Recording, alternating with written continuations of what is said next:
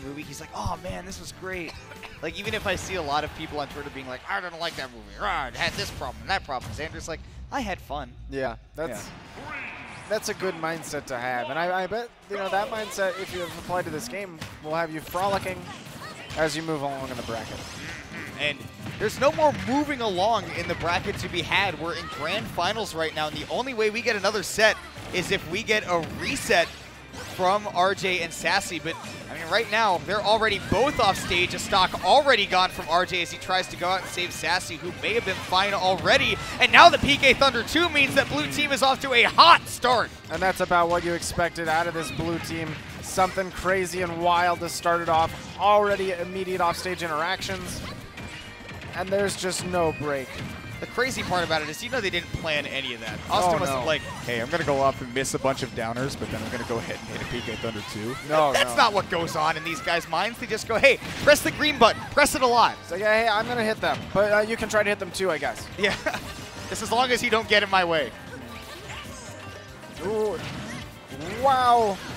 I set up with the gyro. I can't believe how safe Rello was playing there off stage. Still able to stay alive in 2 quick stocks again from the blue team. My goodness, is this a hot start. This is ferocious.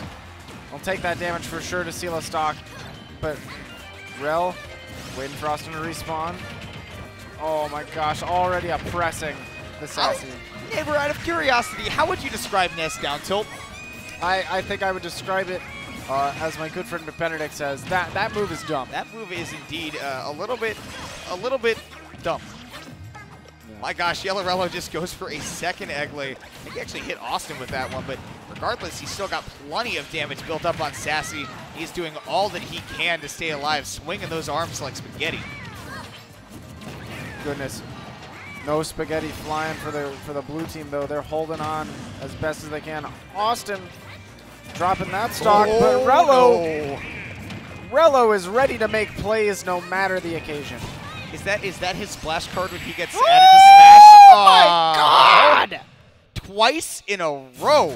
It's a big forward air with that basketball nose of Yoshi to really cap off an aggressive game from the blue team. What a freaking noggin flogging coming out of YelloRello. You gotta be kidding me. I'm pretty sure that is illegal. You sound like a 70s like baseball announcer right now. God bless. The 70s were a wonderful time. Who's on first? That's all I want to know. Right now, Austin and YelloRello are sitting comfy. I would agree like that. I would agree with you. Seeded first place. Mm-hmm. And certainly looking like they could hold that down if they continue what they did in that first game. I mean, RJ and Sassy have definitely got to make some adaptations, and kind of like you were saying at the beginning of the set, it's, you know, how do they deal with the aggression? Are they going to turtle up even more, or are they going to find a way to hit back and hit harder when they get hit? You know how they say, it's not about not getting knocked down, it's about how hard you can get hit and then get back up. Yeah. And I would love to see, honestly, like a character switch out of RJ to maybe try something different, because I feel like the defense is just not the game plan that will work. Of course, you know, if you're able to get that lead and force that defense, I'm sure it could be effective. But I don't see a world where Austin and YelloRello can't open their way in. They're eventually going to find their way in, and then what do you do as the Palutena? Well, that's one thing you can do, is just smack that Nest into the blast zone with the back air. So you can say goodbye to that one. YelloRello going to fire back as well, and RJ has his teammates back. 2 stocks from him quickly. Oh yeah, stocks flying left and right. RJ again being the one to stock tanks in an 81, but you know, we'll see how long that lasts. Now we see the chase down with YelloRello. Eventually finds his way back down, a little bit mellowed out. And now the teams are a little bit more split up. It's the 1v1. YelloRello's trying to keep out RJ so that Austin can, just kind of do his thing of whatever it is that Nest does. YelloRello gets 1 hit off stage, but with Sassy playing Rob, he's able to find his way back. Really good projectile coverage from the red team as well to make sure that everybody is hunky-dory. Oh my goodness, the setup off of that! Oh my gosh, I can't believe Austin's alive. He won't be for long, but once again, the theme of this game is have your teammates back. Yeah, you cannot have your cake and also eat it. Not this time. The second you start munching, that cake is gone. Woo. I don't want to punch any cakes right now, but Awestin looks like he just might be aggressive enough to do that. What a monster he's been.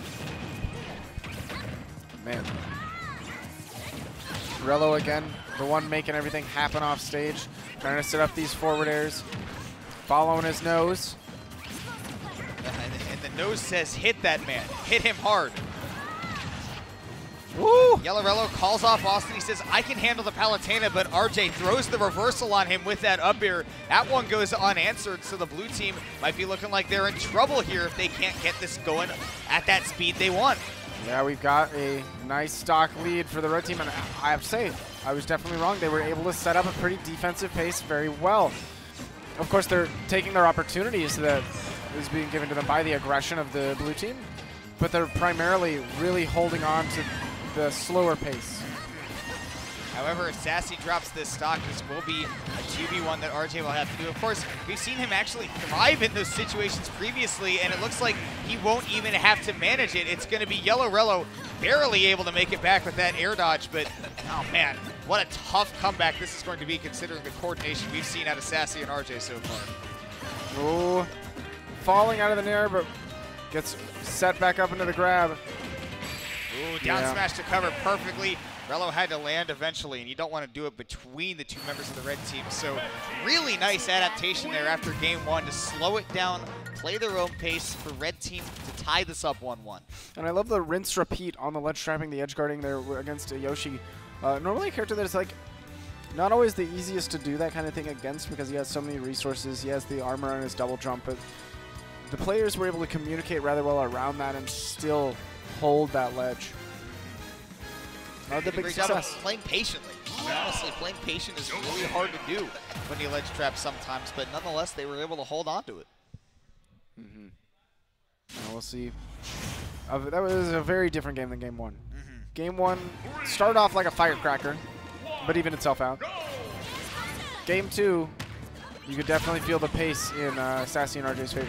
They definitely set the pace, and the big thing, I mean, like I was saying, if you want to, this blue team is going to get in on you eventually, so your answer has to be when you hit me, I will also hit you, and nearly every time that a stock was taken by the blue team, red team answered with one themselves. Okay. A little bit more of an up-close and personal stage on Lilac. Cruz is going to make it a little bit harder for RJ to play as big of a defense game as he had. He's actually doing a really good job of, once again, we saw this a little bit in that last game on Pokemon Stadium 2. Austin's in this 1v1 against RJ, and he's just trying to keep the robot out so that the Nest Train can continue to roll. Mm-hmm. My gosh, yeah, Rello took the blue elevator up, and he gave a tail slap serving the Sassy. So that's a really quick first stock for the blue team before a minute hits. There we go. And again, though, I do see this stage working out very well for Sassy, being able to apply pressure on those platforms. And you know what? RJ off stage as well. He's able to take out that first stock from Rello. The sense that Austin's at, he might be going down soon too, and he says, hey, let me go try to finish off Sassy, even as much as Rello has been hitting him. Finally, that explosive flame comes out to finish off Awestin, but boy, if Sassy's not sitting at a high percent. Man, and what a clean punish on the attempted PK flash as well, which could have been a terrifying situation to deal with. Hey, Awestin fakes a little aggression towards Sassy, but all of a sudden, RJ is in trouble off stage. A crafty teleport back onto the stage won't mean that he's staying alive, but 50% already built up and climbing. Ooh, awareness there by Awestin. Notice that he could be in trouble with that up smash. You do that extra knockback when somebody's charging a smash attack, and he is certainly going to be taking out the red robot. Okay, all the action stuck on this right side right now. Again, as you see, everything sandwiched together. But as soon as it opens up and loosens out, red team takes an advantage. Like you said, they are malleable as it comes. Got to see if they're going to be able to have each other's back like they did in that last game. Sassy won't be able to fire back after RJ loses that stock, and that means Awestin gets to hold on, being the last one with the second stock. There we go. Both red team member percents are climbing. As you see, Rello still staying relatively low, but you know how he likes to go off stage. Ooh, Sassy tried to drop deep off stage. YelloRello wouldn't even let him have the real estate. Now the shield break for RJ. Awestin gets a heal off of the laser that tried to break him out. Of course, that does have a hitbox when you heal, so it knocks him out anyways. So RJ is going to have to do this 2v1 alone, a 3v1 in fact, when you look at the stocks. It's still really smart play from Awestin to recognize that Sassy was going to try to save with that long distance laser. Oh. And yeah, that Palutena is out of the picture. Oh. Up now 2-1. And the games that we see won by blue team are dominant. But I feel like you expect that out of the archetypes here. Aggressive, hold forward. You're going to see some fast, explosive games. And when you see the red team winning, it's going to be a little bit more of a slog. I mean, if you think about that, I mean, if you look at like a competitive Pokemon team, for example, you know, if the hyper offense team gets off to a good start, it'll be over in like 8 or 9 turns. But stall team goes in, it might take you like, you know, a good 60, 70 turns before that game ends. So, you know, I'd like to see that if the game gets a little bit grindy, red team's able to stick to their guns. But if it goes quick, like you said, it's hard to stop a train that keeps on going when it looks the way that it has for the blue team. Now the question is, does blue team need to find their way to just keep that train moving, or maybe just have the train be malleable around the speed of this red team? Sometimes if you're slowed down, that doesn't necessarily mean you have to stop altogether. You think about it like going around a corner in a train. I mean, you don't want to go around a corner at 120 miles an hour. You'll derail. Exactly. But you just slow it down a little bit. You make sure that you stay fluid and you keep your motions fluid, and maybe you'll be able to find your way, you know, around this red team that has been really hard to keep locked down. Man, and I love this counter pick coming out of the red team. This great blast zones for both of their characters, great stage layout for both of their characters. Really just exemplifies all their strengths, and I expect to see some solid stuff out of them.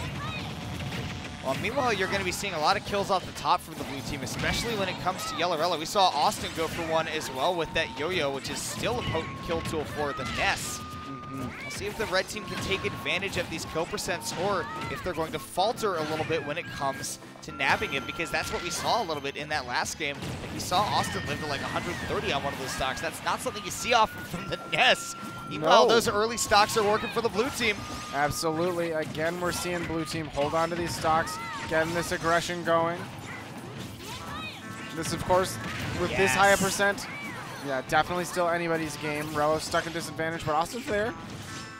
There to back up his teammate. Unfortunate that gyro really just did not give Rello any room to move. Great placement by Sassy. And because of that, we're back to a dead even game, even after blue team hit the red team so hard for what seemed like disaster for a moment. But instead, red team is not throwing away this opportunity that has been given to them by the blue team. Oh, that's a spike. Going for another. Toss the gyro. Great coverage by Sassy. That's the only way that he's going to be able to make it back there, but his job is not done quite yet. He's got to put those non-existent Rob feet back on the ground. Eventually does find his way back. Yeah, oh my just gosh. take both of those stocks. Collateral damage. I don't know if you take that as the red team, though. With this high percent that RJ is sitting at, as fresh as Rello's second stock is, that might actually end up being pretty bad for him. Yeah, maybe that's why it took so long to let it fly, as they were just sitting and contemplating. Not much you can do if Austin's just going to keep mashing those. All you can do is hope that your teammate mashes out. However, RJ going to keep the pressure on YelloRello up top, not able to finish the job. He's got to find a way to let Sassy get planted firmly back on the ground once again, and there it is with that explosive flame, which we've seen time and time again. Such a great support tool. Right, it just let the teammate push forward and cover yourself with the explosive flame. There's not a lot that the opponent can do about it. They just got to hold that L. Of course, it does take some time and space to set up, and normally we don't see the blue team giving red team that much space. No, but wow, YelloRello, this time the red team's able to follow up where they couldn't on that second stock.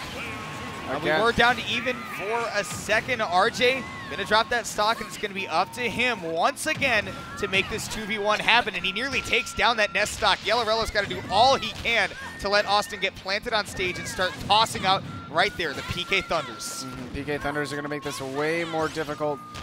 Up there's his partner. That sets up a KO, and now this could definitely be RJ's game, but he's sitting still with a deficit. Gets that grab. Puts on double fair. Of course, Yoshi's going to jump out with that double jump armor.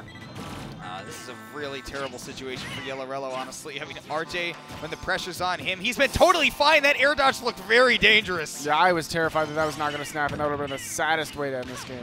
Oh, great aerial drift by YelloRello. He knows that Yoshi's got the best in the business.